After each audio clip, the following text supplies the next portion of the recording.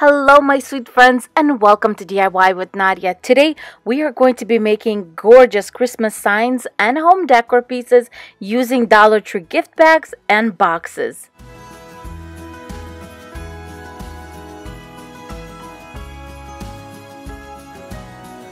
For this project, you will need this 4x6 picture frame from the Dollar Tree. And the first thing I did was give it 2 coats of white Rust-Oleum chalk paint in linen white. Now I'm just taking the picture that came with the frame and centering on the part of the gift bag that I want to cut out. And then I'm just going to cut that part out. For the image to be sturdy, I'm going to use that same picture that came with the picture frame. And I'm going to Mod Podge my Mary and Bride straight onto that little picture and then just trim the edges. I'm going to use the flocked greenery from this beautiful bundle from the Dollar Tree, and I'm just going to cut off the excess and hot glue it towards the top center of my frame. Then I'm going to take some greenery that I have from spring and I'm just going to put those in the center, and then I'm going to cut off a little bit of berries from that same cotton bundle and just hot glue those in the middle. I decided to add just a tiny bit more greenery, so I took 2 more of those spring leaves and added them behind the center greenery.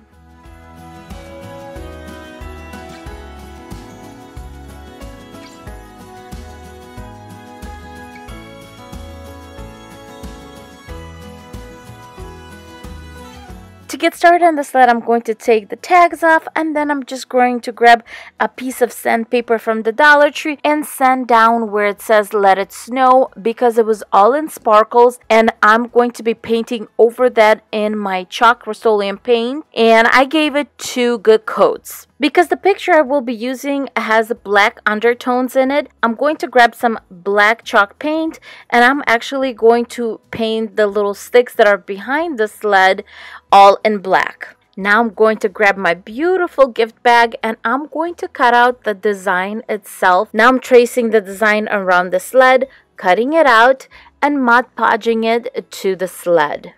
Now it's time to decorate our sled. I'm using some greenery from a pick that I had left over, and it's just a holly leaf and a Christmas tree branch. I'm cutting off any excess and hot gluing it to the side of the sled top. I knew that I wanted a bow with a long tail to bring the whole picture together, so I'm measuring out the length that I need of my grosgrain ribbon. Then I'm going to take some of this red and white checkered ribbon and cut it to the same size as I measured my first bow. To make the bows, I'm first going to take the white one, find the center, make a simple bow, and then I'm going to use needle and thread to bring the bow together. And then I'm going to do the same thing with the second bow, bring it together nice and even, and then use that same thread and put the needle through that second bow. I'm going to loop that same thread around the center of the bow. That way we have a nice tight center and the bow loops will pop out really nicely. Next, I'm cutting the tail ends on an angle and singeing the ends to prevent fraying. Please use caution during this process. To complete the look, I'm going to take 2 of these mini poinsettia flowers. To make them fuller, I'm just going to hot glue them one on top of the other and then to the center of my bow.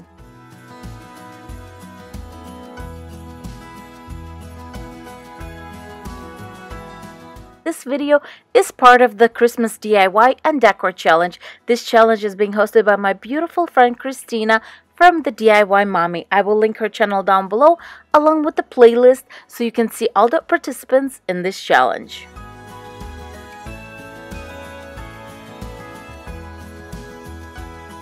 For this project, I will be using this wooden ornament and a gift bag from the Dollar Tree. And to get started, I'm just tracing the ornament on top of my gift bag and then cutting it out. Next, I'm attaching the cutout to the wooden board using Mod Podge.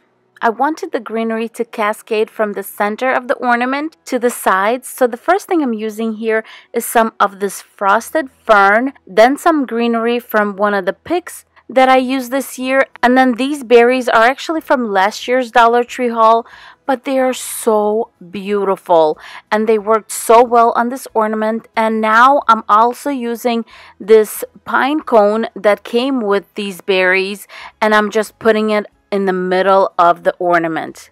How beautiful and elegant is this little decor. For the last step, I'm just hot gluing a piece of jute cord to the back of the ornament.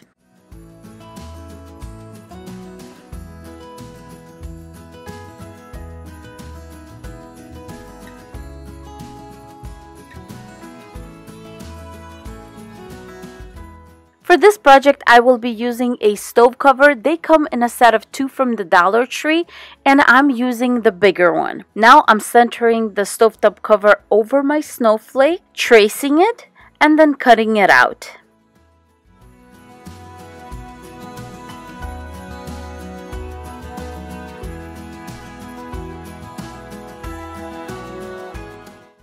I attached the snowflake to the stovetop cover using some tacky glue, and so I just spread the glue on top, then smoothed it out, and then put my snowflake on top and centered it to the best of my ability.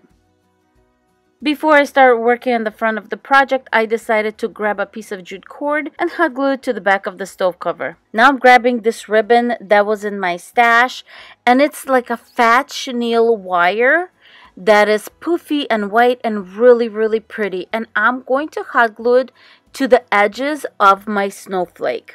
So I'm grabbing these pom-poms from the Dollar Tree, of course, and I'm just setting the really tiny red ones on the tips of the snowflake, and then I added a big white poofy one in the center.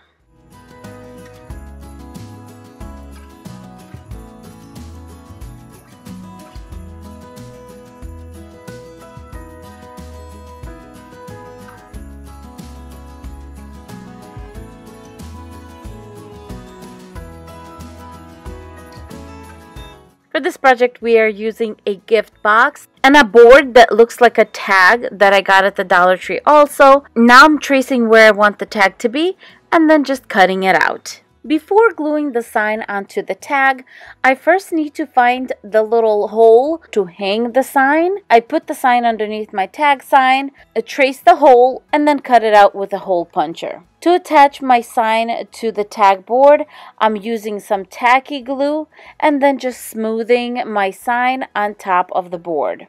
To make this image just a tiny bit 3D, I'm grabbing a small brush, dipping it in some Mod Podge, and then just outlining some of the berries, the flowers, the poinsettia leaves, and then just putting the iridescent sparkle over it and tapping off the excess. Now I want to make a bow for the top, and when you have a very busy piece, you need to be very careful as to what ribbon you use. I always like to use a white ribbon when possible when I'm working with a busy sign. So what I did, I measured off how big I want my bow, and then I cut 2 even pieces of that size. Now I'm grabbing this white and red checkered ribbon, and I'm also cutting it to the length of my white ribbon. To make my bow, I'm going to layer my ribbon, and I'm going to do white, checkered red, and then white on top. Now I find my middle, make my simple bow, bring it together with a floral wire, and then we are going to cut the tails on an angle and cinch the edges. Now I'm just grabbing some white cotton cord, feeding it through the little hole on top, and then hot gluing the knot to the back of my sign. Now it's time to hot glue the bow on top of my sign. Then I grabbed some red berries, and I decided to put a little bit of iridescence on the berries also to bring everything together. And so after doing that, just glued that to the center of the bow, and I'm done.